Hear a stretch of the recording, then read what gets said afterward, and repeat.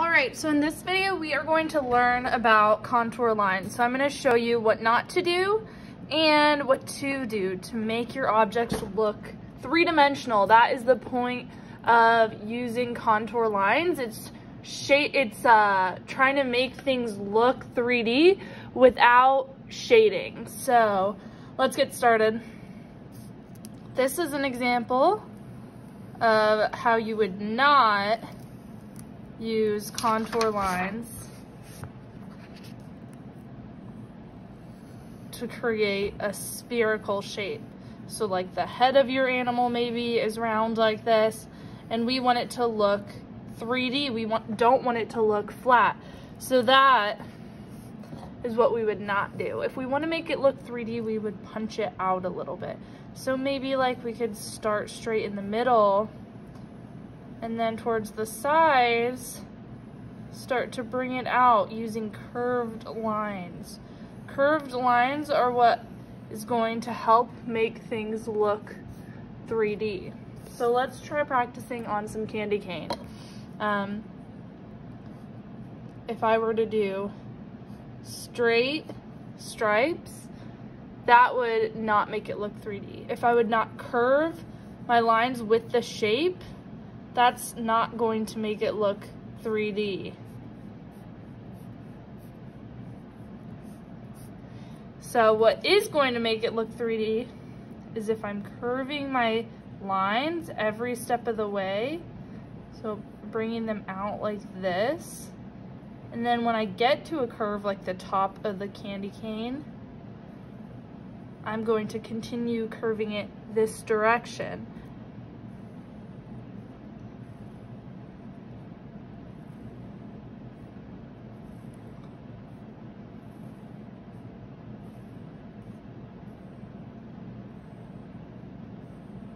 Okay, so that is how I make things look more 3D, using curved lines and moving with the object. So for example, I am going to be doing swans for this project. So I need to make sure I'm curving my lines with the shape of the swans. Just to point out what you need to do for the first step of this project, you need to find 3 different images of one animal. I chose these 3 images, and so I drew them as best as I could here. This project is more about the contour lines, so do the best you can to draw it. Like I said, choose an animal that you can normally draw well. You can look up videos on how to draw certain animals, but since everyone's doing a different animal, I didn't think I would show you how to draw that. If you absolutely want to trace it, that is fine as long as you can get it large enough. What is most important for this project is figuring out the cross contour lines and how to make something look 3D without shading. Okay, so I'm going to talk about how to draw those cross contour lines, meaning the inside contour lines, on these little swans I just drew out. The only thing you can shade for your animal is the eye and face detail. So I filled that in, and that will eventually be filled in with Sharpie. Anyways, let's get going. So for my swan, let's start with the easiest part so that we can get into the harder parts once we get used to it. So for me, the easiest part is going to be the neck, because it's similar to like the candy cane I just did. And one thing you can decide for yourself is how close to put your cross contour lines next to each other. You can choose if you want them super, super close together, or if you want them further apart. But one thing I do want is your contour lines, your cross contour lines, to be really neat. Okay, so I'm gonna start to bend mine in this direction for the body.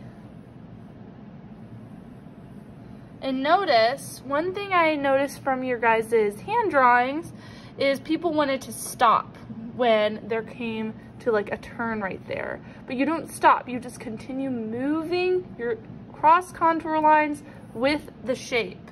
So we are never doing this kind of a thing. Okay, so let's say this is the body of my swan. We're never going to start our shape right here and then just stop it when we get to the bottom and then move in the other direction. We want it to look a little bit more fluid. Okay.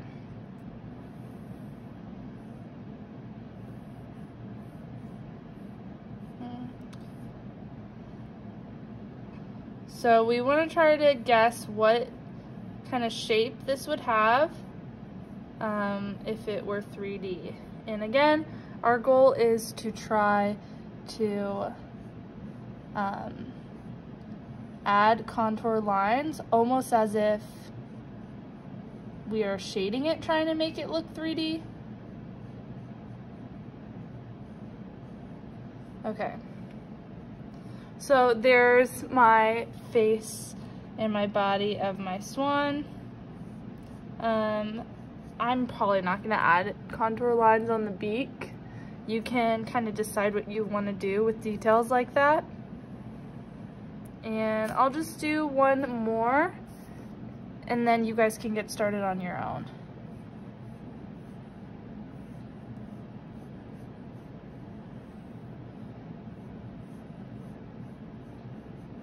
Again, round lines, curved lines, that is what is going to make things look 3D.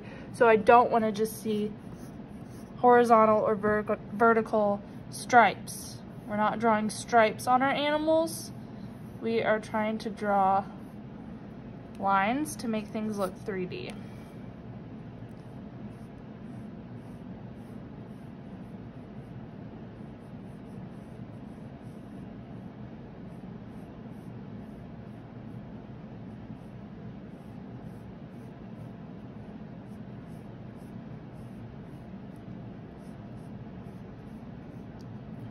Alright, so I hope this video was helpful as you get started drawing your animals and your cross contour lines.